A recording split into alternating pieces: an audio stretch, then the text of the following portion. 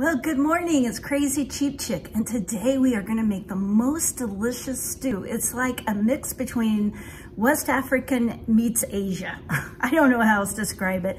The secret ingredient is peanut butter. It's super creamy. You pour it over rice. Everyone loves it. Let's get cooking. You start by baking some chicken. So I have 2 chicken breasts. I added just a little bit of chicken broth, and they're cooking in that broth, and when they're done, I'm gonna chunk them up. This is a very easy recipe. You're gonna put some olive oil in a pan, and we're gonna saute some onions and garlic. I diced 1 onion, and now I'm gonna put some garlic in, probably about a tablespoon. And it just depends on how much you like garlic. And I diced up some sweet potatoes, and I'm gonna kind of half cook these. Not gonna cook them all the way. And then I use the squeezed ginger a lot. I really like it. And I'm gonna use the rest of what's in here in this dish. It's probably a good tablespoon. I mean, I usually give it just a couple of good squeezes. The onion and garlic was all sauteed, so I went ahead and added in the ginger. I rinsed out the jar just a little bit because being cheap is all about using every last drop. And I've gone ahead to start the water for the rice because I'm here to tell you, you've been cooking rice wrong your entire life. Just put water in a pot, bring it to a boil, add in your rice, and strain it like you do spaghetti. Quit trying to measure out exactly how much rice and how much water. I'm a lazy cook. I'm here to tell you, cook it and strain it. I'm going to be using this brown rice. And I'm just gonna pour some in, let it cook.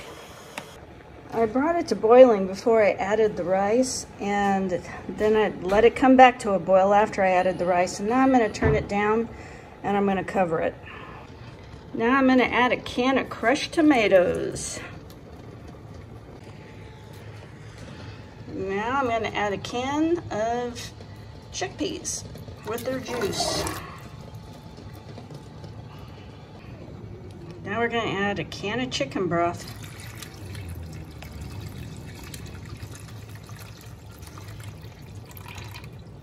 The rice is coming along nicely.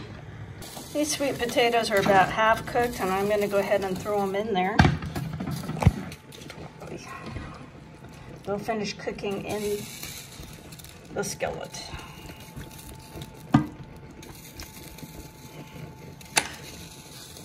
And I'm gonna go ahead and add some pepper.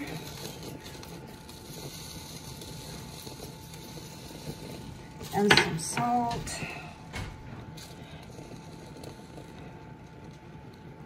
Now the secret ingredient is peanut butter, and I really like the honey creamy. There's about that much in there, and I may add more because I like it to taste really peanutty. I'm gonna turn that down a little bit to about 2. And I've got some peanut butter in there, and I'm gonna add more. And Sparky is enjoying the peanut butter jar. How's it taste? Pretty good? Getting it all licked out. And I'm gonna add another spoonful. I mean, I added that much more again. It melts in there. That gives it such a great flavor. I'm feeding quite a few people tonight, so I'm going to go ahead and add a 2nd can of chickpeas, but I drained them. Rice is coming along. And I'm going to add just a little bit of red curry paste. I'm also adding just a little bit of this tandoorimasala. Not a lot. I don't want it real super spicy.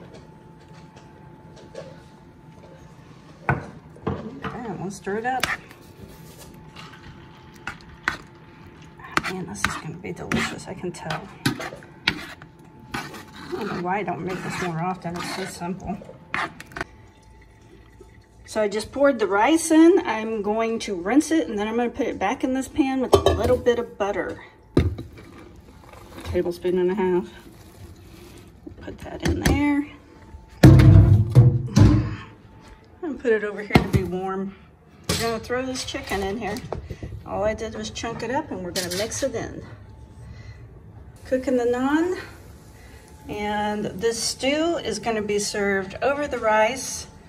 And we're going to just sprinkle just a little bit of cilantro on top, just for fanciness.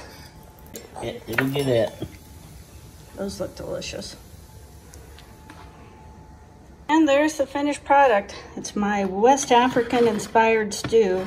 It's probably one of the most delicious dishes I make. What would you say? Absolutely. Okay.